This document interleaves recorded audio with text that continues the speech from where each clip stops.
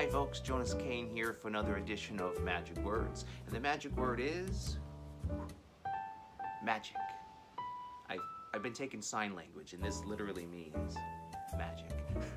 I chose to talk about this magic word for two reasons. One, I'm a magician, so it just makes sense I would talk about magic. But I also decided to talk about this because this series is called Magic Words. We might as well get clear about what I mean when I say magic, because I actually believe in real magic.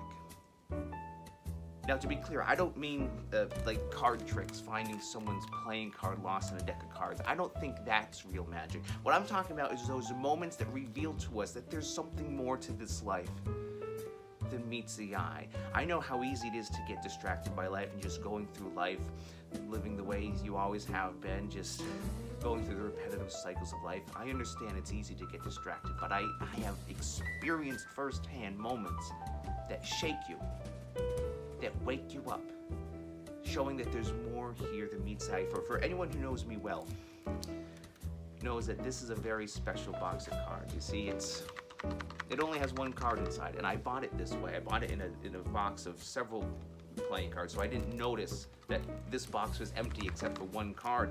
And when I opened it up, I've never taken this card all the way out, and I'm not gonna do that today, but I'm just gonna show you a red card.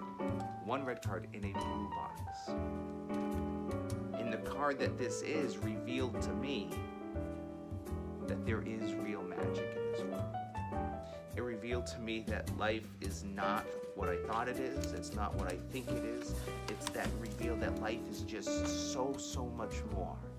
There is real magic in this world. So today's magic word reminds us to, as you go about your everyday life, don't just keep your eyes closed, don't just keep your head down and just keep doing things the way you always have been doing. Keep your eyes open, keep your heart open to experience a world of opportunities, a world of possibilities. Because if you do, I promise you will be amazed with the results. I promise you. What is your magic? What is your proof for the existence of magic in this world? That's mine. Today's magic word says, go and find yours. Until next time, my name is Jonas Cain.